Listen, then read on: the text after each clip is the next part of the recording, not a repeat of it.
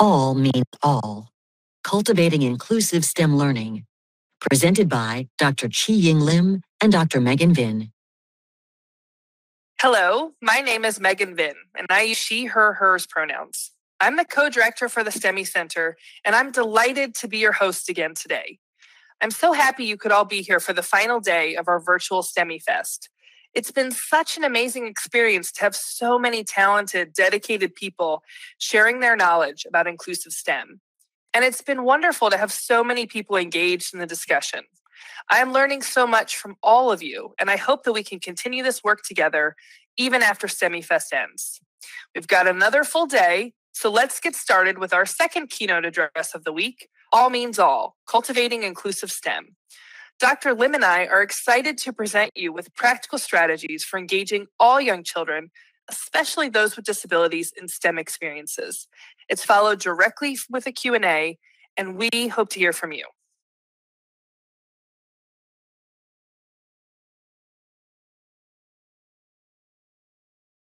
Hi, everyone. Welcome. My name is Megan Vinh, and I'm the co-director of the STEMI Center. And I'm so excited to be here today. And I'm gonna let you know before I let Chih-Ing introduce herself and before I give a little bit of an opening about myself as well. There is a poll. If you go over, there's a button on your right, and if you go over and scroll down to where it says polls, you'll find a poll on who's in the room. We want to know who you are. And yeah, so please go ahead and do that. I wanted to give you, I know I look a little different than that pre-recorded introduction. I didn't do a costume change, but I just want to say that I am a white female. I have blonde hair and I'm wearing my pink headphones.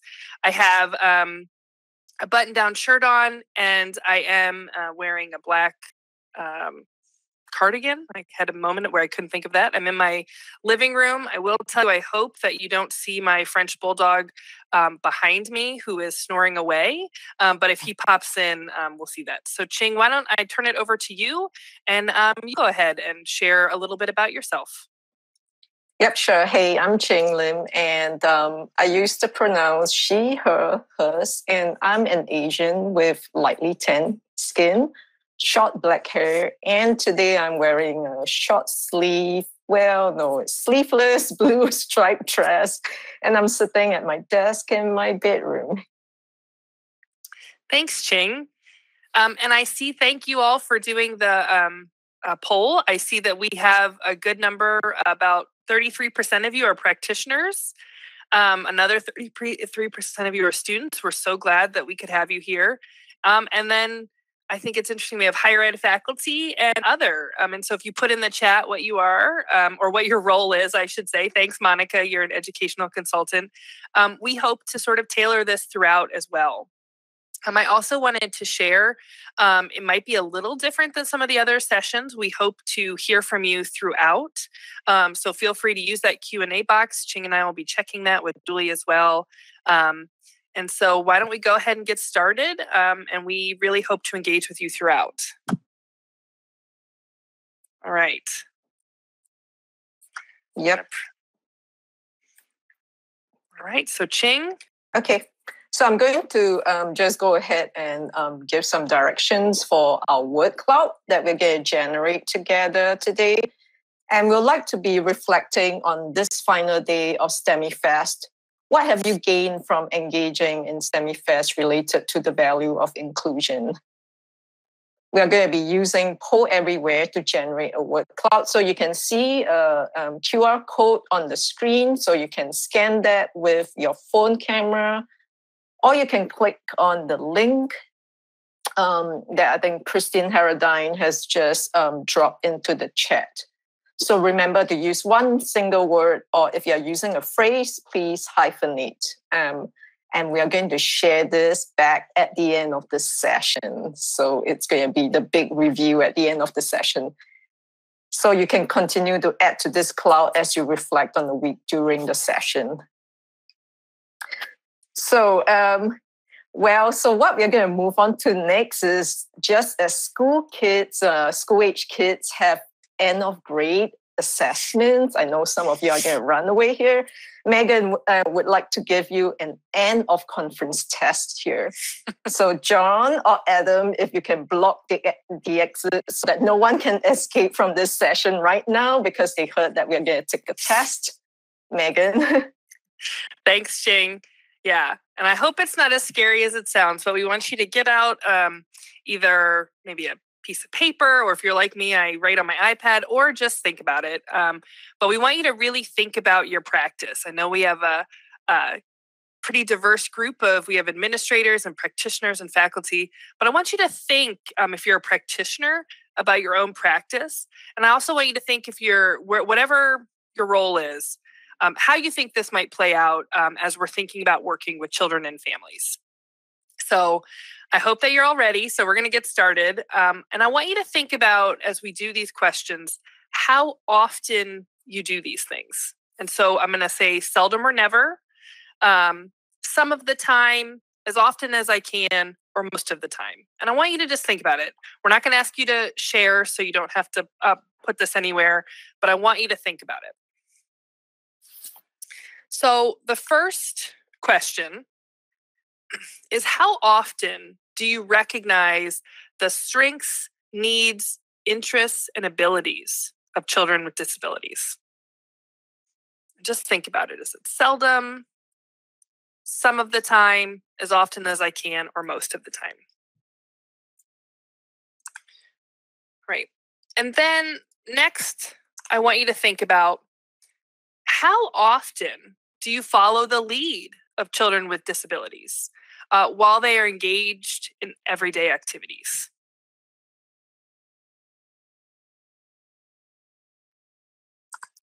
All right. Now, question 3, there's sort of 2 parts, but how often do you provide necessary supports, accommodations, or adaptations to maintain child engagement in activities? You might also think about this as, how often do you make targeted modifications to the environment, materials, and instruction based on an individual's child's goals and outcomes, right? And I want you to really think critically that when I'm asking about necessary supports, accommodations, or adaptations, that is to engage with typically developing peers in these experiences, right? All right. I think I have 2 more. How often do you respond positively to a child's attempts to repeat or practice the same behaviors, or to try something new and different during STEM experiences?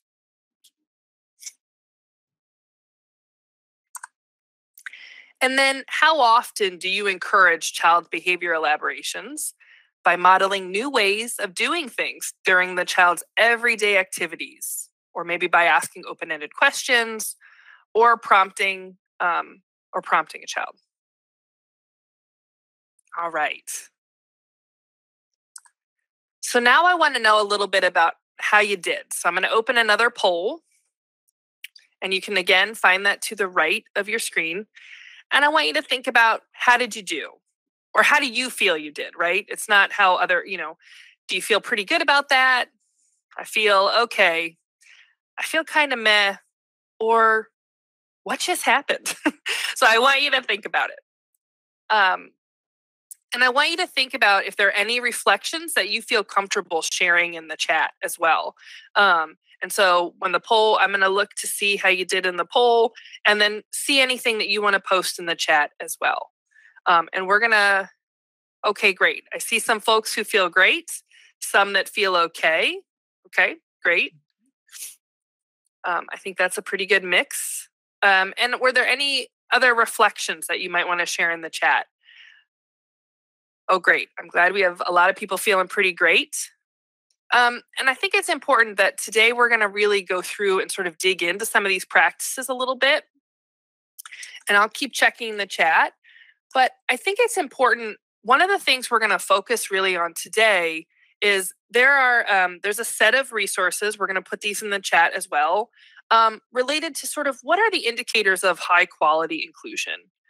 What does this look like? And those first test questions were taken right out of the early care and education environment indicators, specifically around instruction. And I really wanted, Chih-Ing and I really felt it was important to share the whole set, even if we're really focused on the practice piece, because we wanted to make sure that it was clear that inclusion doesn't happen in a vacuum. It's not just on the shoulders of you as practitioners or administrators. We really need to think about, what does the state need to do? What does the community need to do? And what does the local program need to do to support practitioners in implementing those practices that we just talked about a little bit, right? So there's an infrastructure need as well. And if you want to dig a little deeper, you can always go to these indicators. We'll put that in the chat for you. And these really showcase the essential elements that need to happen at every level of the system to support the early care and education environment indicators, which are sort of those practice level happens for children and families.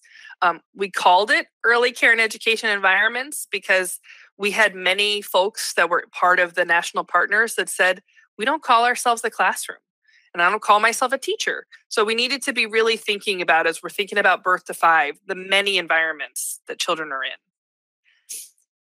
All right. And Chih-Ing and I also wanted to really start with this piece from the NAUIC Advancing Equity Position Statements. We really think that this is the crux of what we're going to be talking about today, is that all children have the right to equitable learning opportunities. And we need to figure out how we make that possible for all children. And so we're really going to be focused on some practices, and we hope to hear from you. And I really appreciate, thanks, Patricia, for putting in the chat some other reflections that you had from that first test related to really thinking about, how you can put this into your daily practice. So we're hoping that this is helpful and that will just give you a taste of what's to come. Mm-hmm. But Chih-Ing, I want to turn it over to you to maybe get some of your thoughts on these pieces related to equitable learning opportunities. Yeah, thanks, Megan. And equity and inclusion are mission critical. So how can we say that we are engaging in effective STEM teaching if we are only engaging some learners? So what message are we sending to children and families when we deny this access before they have the opportunity to show us their strengths, interests, and what they are able to do? Yeah, thanks, Chih-Ing. I couldn't agree more with what you're saying. And I think this is really kind of important in this graphic, is as we're thinking about what we really mean. And so I think we hear a lot of words, right? Diversity, mm-hmm. inclusion, equity. And I think it's important that diversity is critical, but it really is just about sort of the presence of different groups or different perspectives in the room. And when we are talking about inclusion and equity, we mean more than that, right? We want people in the room, but we want them engaged. We want them to feel like they have power. We want them to feel like they are being affirmed and connecting within those environments. And so it's really important that we think about inclusion as when we're valuing those diverse people present, and then also getting to equity, right? Where the outcome, where all people can achieve a valued goal or circumstance. And so Chih-Ing and I are going to be talking a little bit more about this as well.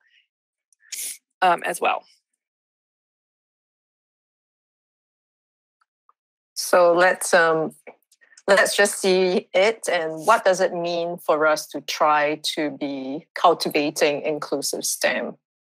So Megan, could you play the video? From infancy, all children are ready to explore and engage in STEM learning, and research has shown it is critical for later success in school and life. But young children with disabilities are often denied the opportunity to engage in STEM learning. 40 years of research in early childhood inclusion has proven that when young children with disabilities are included in learning opportunities alongside their peers, they develop positive social relationships and reach improved overall outcomes. Attitudes and beliefs are often the biggest barrier to including young children with disabilities, and STEM is sometimes viewed as too difficult for them. We need to recognize that STEM is for all children and to hold all children to high expectations. Placing children's thinking and learning at the center of what we do helps to ensure developmentally appropriate learning opportunities adapted to meet individual needs and aimed at supporting progress towards goals. Learning trajectories are a unique way to know how much a child understands STEM concepts.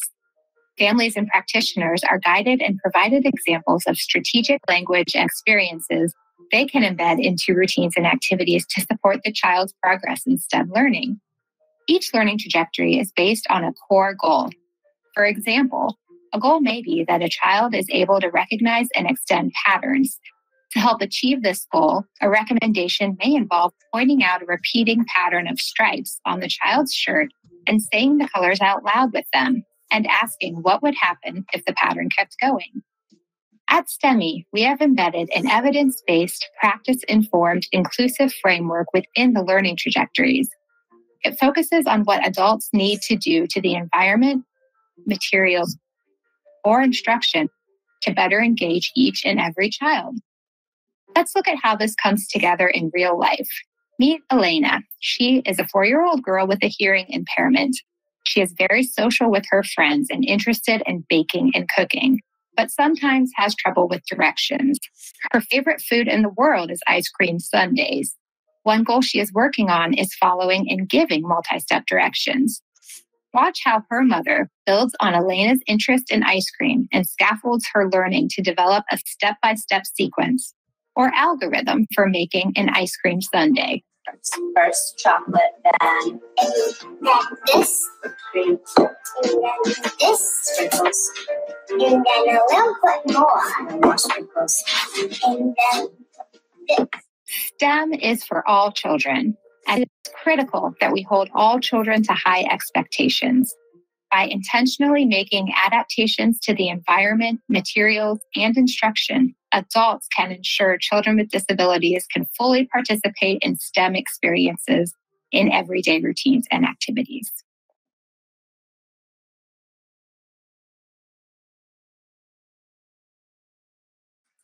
Thanks. All right. Right now I have to get it to move forward, everyone. All right, let me... Yeah, so I think we really want to hear from you, what, From infancy. what are some takeaways from that video? And if you could share your thoughts in the chat. Yeah. Well, and while you're doing that, I think Chih-Ing and I are going to share some of our takeaways. And we really do want to hear from you. Like what did you see that we talked about? And we also Chih-Ing and I wanted to give you a couple of, facts about inclusion. Mm-hmm. And so I'll start, and then Chih-Ing, I hope you're thinking about your facts about inclusion as well. Mm-hmm. So one of the things that we know, and I know we said this in the video, is that high quality inclusive settings are the only environments with data that consistently support children's superior learning. And non-inclusive environments have been shown to negatively impact children's learning. So we think that's really important. There's lots of research to share this. The other piece is that we know that fully inclusive options beat the alternative at a ratio of about 15 studies to 1. And I will say in those 1 studies, they really weren't providing the appropriate supports and services to be really inclusive.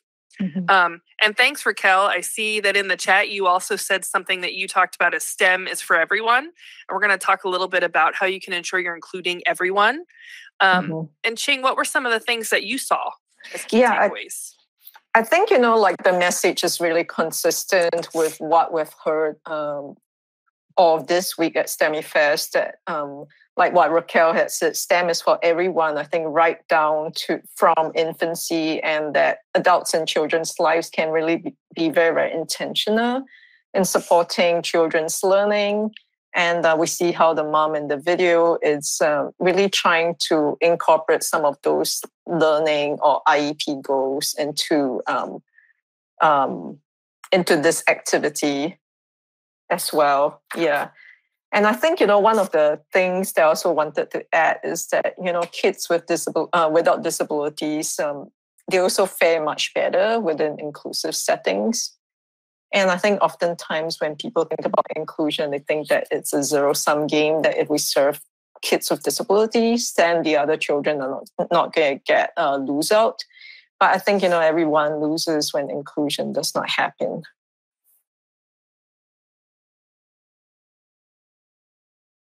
Thanks, Chih-Ing. Mm-hmm. And I did see in the chat, we will put the presentation slides up so you have them as well. And I also think, you might be asking yourself some questions. So what does it look like, right? I know you're here, right? You know the research on inclusion and the support for it. But what do high quality inclusive programs do is maybe one of the questions. And our friend at the National Center for Pyramid Model Innovations, Dr. Phil Strain, has done a lot of work around this. And so we've pulled some of that because we think it's really important to share what do they do. And I know we focus on STEM, but I think what's really important to know is that good inclusion is good inclusion, right? And STEM is sort of a vehicle for that. How do we ensure that we're using these practices to include children in all experiences they might have throughout the day, wherever they are, right? Either in classrooms, at home, in the community. So it's really critical. But there has been research to show what do they look like? And we're going to dig down and say what some of those strategies are. One thing we know from the research is that high quality inclusive environments. And I have to admit, I paused there because sometimes I struggle with high quality. I really hope we get to the point where we are all inclusive and all doing it well, and that there isn't an inequity between programs as well. But one of the things we know is that there are more typically developing peers than children with disabilities. There's sort of a ratio that happens in natural proportions, like a 2-to-1 or 3-to-1 ratio. We also know that inclusion is every day, all day long. It doesn't just happen during certain experiences or activities or play. It happens all day. It's a part of what we do. We also know that these programs do transdisciplinary service delivery, where adults work together to really support a child, and that might mean that they coach each other. And that they're really coaching the person who's with the child most often. And that's really critical, right? That we're working together. We also know that we use peers. We saw that in some of our videos, right? Earlier on this week, that peers can be really powerful, and that peers integrating into some of those play experiences that are STEM related are really, that's really important, right? To really have them also be supporting and teaching. We know that there's predictable and comprehensible routines, right? So sometimes I have, so our colleagues talk about routines to the third power. So you have routines within routines within routines. So for example, perhaps I'm in a 2-year-old classroom. Let's say it's in a classroom, and I have circle time or something. It's within my daily schedule that it's posted. Then within that, I have a routine. And then within that, I have a routine. So it's really thinking about having these comprehensible, predictable routines that support all children. We also know there's not a one-size-fits-all thing that works. So we're using a wide range of evidence-based practices. And we're also using and collecting data. And then I can't stress this enough, because Chih-Ing and I were talking about this before we started the presentation, and I know, Chih-Ing, you may want to chime in too, is that we have to think about how we support practitioners in doing this well.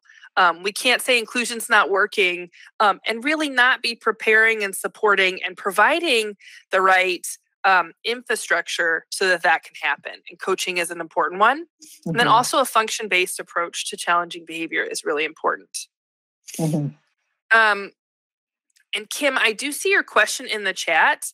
I'm wondering if you could add a little bit more about what you mean. I will say for that ratio, one of the things that I think came out of that was what they found was there's, it is having, well, one, it's what happens sort of naturally, but having more typically developing peers allows the teacher to have more time to individualize and collaborate. It also supports peers, those peers who maybe are supporting another child. So there is some of that is really why the research has shown that that's to be more effective. But if there's something I'm missing, let me know and we'll be happy to answer that question. And thanks for posting throughout as well. Mm-hmm. And something else that Chih-Ing and I wanted to share too, or that I know we wanted to share, is really connecting to what happened earlier in the week, right? Doug and Julie talked about really thinking about where, child's thinking. And yesterday we heard from Christine Cunningham, who gave some great information about engineering, right? And thinking about failure. And so one of the things we wanted to also talk about was holding kids to high expectations. Doesn't mean that we create opportunities where they're always successful, right? Where sometimes we think maybe we create an activity that is too easy so kids can sort of win. We want to make sure that we're encouraging kids to really work together, dig in, and maybe failure is a part of that. And so I really wanted to make sure we said that holding kids to high expectations is critical. We think, I don't know if I was going to say, I think this is easy, right? But it's not, right? We know it's not easy. So one of the things that we've really focused on, and it said this in the video, and what we want you to think about is, how do you change your practice? Not how do we change a child? How do we think about how we get that child to better, do whatever that experience is? But what do we need to change to make sure that as the adults, to make sure that every child can engage? And so that's really thinking about what's happening in our environment, activities, and routines. And so maybe we start there. Can kids, maybe we have some experience. Can all kids reach the experience? Do I need to put it in a certain location? Is there a length of time? Maybe it's going on for too long. How do I really think about that? Also, do I have to modify toys or materials? So like yesterday, Christine talked about loose parts. Do I have to put something on that loose part so a child could grip it more effectively? But really, it's up to us to think about what those things are. And then do I have to change my instruction? And some of those first test questions that we gave you really support that thinking about your instruction. And so we want you to think about what are those pieces and always be continually reflecting on our practice and making those modifications and adjustments for all learners. Mm-hmm. Yeah, and I wanted to add, Megan, that we also have a guide to adaptations that is on our website. And it should be part of the handout as well. There's a link directly to the guide to adaptations too. Thanks, Chih-Ing. And actually, I think this leads right into this piece that I know you really wanted to talk about, since we've had so much of this throughout the past week about how STEM happens all around us, and we have to figure out how to make sure we're engaging learners. Mm-hmm. Yeah, so you can feel free to type into the chat box some of the routines and activities that are potential STEM learning opportunities. And then we are going to be looking at 2 video examples of how STEM can be embedded within the home and the classroom. And as you watch each of the videos, just think about how is this activity a STEM learning opportunity, and what do you see the child doing? What strategies do you see the adult using? So I think, Megan, we can go to the first video. Yes.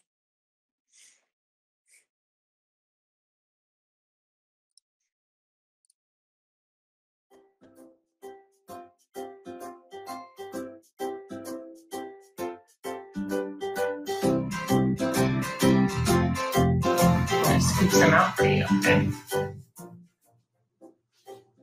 Yeah. You see it? It's brown, it's smooth. Oh, yeah. Hold the spoon. Good job. Good job. You hold the spoon. This egg's yellow. They're still a little bit warm, aren't they? Good job. Tap, tap, tap. I hear that noise again.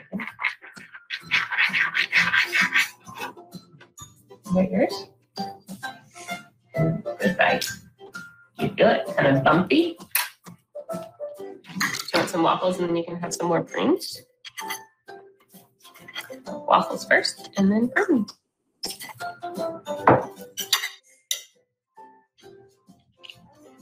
Good job. Okay, you had some waffle and now we're going to next have some prunes.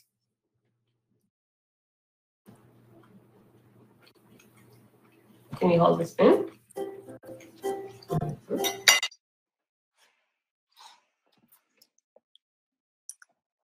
Okay, like I think many presenters such as Pip Campbell talked about this week, I think, adaptations can really support a child's access and participation and also promote independence. I also saw the mom using some of that STEM talk and using STEM-rich vocabulary, like talking about, just the texture as well as is it warm, cold, the temperature. Megan, what did you see in there? Now, I see one of the things that I really appreciate, and I know Chih-Ing, we're doing with these both videos, is showcasing how inclusion, again, happens every day, all day, right? This is home, and we know that many of you work, maybe you're a home visitor, or maybe you're an early interventionist, you go into homes, or perhaps you're working in a classroom or practice. So I really appreciated that. And I know we saw this in the video, but I do think it's really important to think about all of the materials. It's sort of are just within reach, right? All of the things that he's gonna, that we're gonna be using, the fork, the food, all of that is within reach. And so I think you can see that there's some, like the wider handle in the, is that a spoon, Chih-Ing?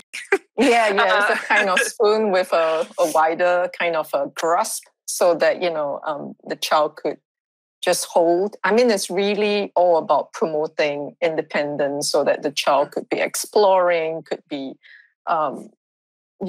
just feeding himself and trying things out. Yeah. And I think the other thing too, Chih-Ing, that I think heard all week as well is that STEM is happening everywhere, but we have to be intentional about it. So like you said, the mom was using a lot of STEM talk or really thinking about doing some of this, but it was happening during a naturally, mealtime is a daily activity. So I really appreciate, actually it's more than a daily activity. It happens multiple times a day, hopefully, but I really appreciate, that piece of it as well, that it's sort of, how do we go from just being adding a little bit of intentionality. All right. Let me go to the next one, Chih-Ing. Yep. I think that sounds good. And we do have a center-based program example in the next one. There we go.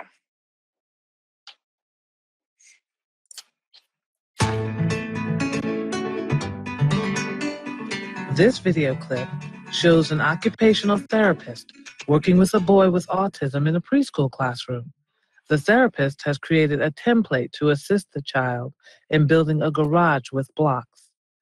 And since we were already using visual supports to give him some options for activities, I thought maybe also offering him some visual supports for the actual building process would be helpful. I think you're exactly right. All right, put them on here. Right on top of there. There you go. At one of the team meetings, we actually talked through my idea of just making him some little maps that would facilitate his building. And so the teacher and I had talked about this and agreed that maybe this was a good idea to try. So I went ahead and made the maps of things that he already had choices for on his visual supports for actually choosing something to build. And I was trying to be congruent with that. And so then the next thing I wanted to do was actually go ahead and take that into the classroom and try it with him and let the teacher observe a little bit, if she could, just so that we could then evaluate whether this was an intervention that was really going to be helpful to him or not, and if we needed to adapt it. You want me to? All right. Now.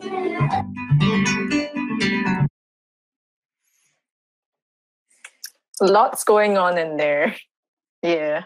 But I think, like one of the things that I see is that is clear. I mean, the OT is in there collaborating with the teacher, and they planned this activity based on what they've observed of the child's interest, and where they think how they think that they can engage him in block playing and building. Yeah, and Chih-Ing, I hope others will add in the chat some of the things they saw. One of the things I really liked, or also saw, is other children were also involved in this intervention as well. You saw the child closest to us on our right handing the other child a block, and then I think you also saw or heard, I don't know if we saw it, that the teacher, or that this occupational therapist had connected with the teacher, and that they had sort of a plan moving forward, right, for some coaching, how it could be worked in throughout. So I thought there was some really nice, or at least hearing about some transdisciplinary, perhaps teaming going on, or collaborative teaming. Did others see other practices within the video? Yeah, I think it was a little quick, but on the left side of the screen at the beginning of the video, you would see some visual cues. I know in a longer video from Connect modules, we do have the teacher showing the child so that he can make a choice of what he wanted to do, and then they kind of moved into this building block activity. Thanks, Chih-Ing. And I agree. I see in the chat that we have Christine. I agree. That was one of the things I think we didn't talk about, is that they had really talked about the child's IEP goals and his interests, and how that could be included in the intervention. And I agree, Peggy. I do think there was more that could have been done to involve the other children. I will say I don't know what, I don't have context for if this was, I think it sounds like this might be the first time this was introduced. And hopefully as we move forward, and after some of that modeling has been done, the teacher, it will be more child to child. I really appreciate that point, Peggy. Yeah, I think, there's another part of the video that was kind of clipped away, but I think it's in a longer one that we have, is that you see that at the end, the OT asked the child, like, okay, let's say if we want to build a garage, what is it that we need to build a garage? And then I think one of the boys actually helped to find a block and then gave it to the child. So it was a bit more collaborative that way. Yeah, but yeah, I mean, that's a definitely good comment about how other kids can be involved here. Yeah. All right. And I think it is also important, as we talk about this too, to think about, that we see a snippet, but I love that folks are really thinking about within your own practice or others, how we can extend and really make inclusion all day, every day. And I do hope that if you have questions, you'll still continue to put them into the chat as well. We can see that, and we love hearing from you, and we've appreciated your connection throughout too. And go ahead, Chih-Ing. You know the answer. I don't know the answer. Yep. So I think, as what we've said throughout this presentation, is that it is not zero-sum games, and attitudes and beliefs really continue to be the biggest barrier for us in inclusion. And we heard it from our panel of STEM professionals on Tuesday, how people see them for their disability first rather than what they can do. But it is, you people in the room, your families, mentors, teachers who are the early childhood practitioners who set those high expectations and provided opportunities for them to be included and to be successful. And Chih-Ing, I thought you were going to answer. There's a question in the chat where someone asked about were there more maps that other children could access within that video that we saw? Yeah, I'm not sure about that. But that could definitely be a good way to engage other children to collaborate together. Mm-hmm. Yeah. And Patricia, I do like where you're going with that too, right? I think what we were, we didn't say this, but I know, Chih-Ing, what we were trying to convey too is that a lot of these things we're talking about are good practice, right? And they're supportive of all children. And so I think it's really important that, like you said, other children might benefit from the map as a starting point to then sort of, extend some of that learning too. And so I think that's a really important piece that you're saying, Patricia, is how do we ensure that we're individualizing for all of the children and families that we serve as well? And keep those questions coming. We want to get to the final word cloud, but I also did want to really quickly say too, again, we wanted to just showcase that it isn't just for practitioners to do, that we all need to think about, right? What can we do at a state level to facilitate inclusion? What do communities need to do? A lot of that collaboration is at the community level. Mm-hmm. And facilitating, making sure that we're thinking about funding and professional development and all of those other things. And what needs to happen at a local program, right? Like, is there time for practitioners to team and engage in professional development? And then what happens with children and families? So ultimately, like Chih-Ing said, we can get to the fact that inclusion is a value add, right? It is good. It is good for all children, and there's research to support that as well, as it being really important that we stop excluding children from these experiences. Mm-hmm. Right. Chih-Ing, are we also want you to think really quickly. We want to get to the word cloud, but I do want you to be thinking when we get to the word cloud about what is an action step that you can take now to promote inclusive STEM opportunities for young children with disabilities in whatever role that is, right? So thinking through what might be something you can do. We'd love for you to type it in the chat because we do think it's really important that we think about next actionable steps as well. Mm-hmm. Yeah, and I think, as we were kind of like talking at the beginning and finding out what kinds of roles that you play, I think, oftentimes there is just so much that we put on the slender shoulders of practitioners.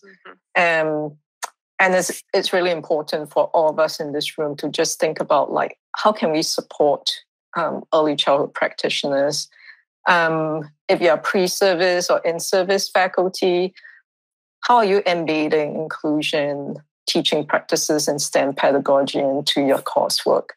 And for those of us who are TA or PD providers, what might be some of those job-embedded professional development and coaching that you're doing around inclusion and STEM? And really, I think, we are not in this all by ourselves. I think, we can see here at STEMIEFest, there are so many resources and allies in your community and in our midst, museums, libraries, national technical assistance centers, and so much more. Thanks, Chih-Ing. And I think now might be the time to unveil. We know we have about a minute left, but we do want to show the word cloud that you all created, and we will make sure that we put it up as well. But I'm excited. And it looks like we see, the connection was interrupted, but we see a lot, right? We see that folks are thinking about everyone benefits, that there are opportunities. STEM is a big one. I love that, right? That's what we're here for, inclusive STEM. Focusing on strengths-based. Oh, I love that. And I love that someone put environment, materials, and instruction, right? Because I think if we can hit nothing else home, it's that we as the adults need to think about what we can do to change, to engage all learners, right? So we are really pleased. And Chih-Ing, what jumps out to you in the last minute? And then Yeah, definitely opportunities and reflection. I think reflection is so important in our practice. Yeah. And thanks, Patricia, so much. We really appreciate your outreach work, or you're talking about outreach work with community centers to think about how, folks can provide some ideas based on some materials that they might have. And again, we can't thank you enough for coming with us to this. We want to say thanks again. If you have more questions, feel free to reach out to Chih-Ing and I. And we want to send you over to learn more about the STEMI and an accessible educational app that Dr. Wendy Sapp is going to talk about. Thanks so much, everyone. Yeah, thank you.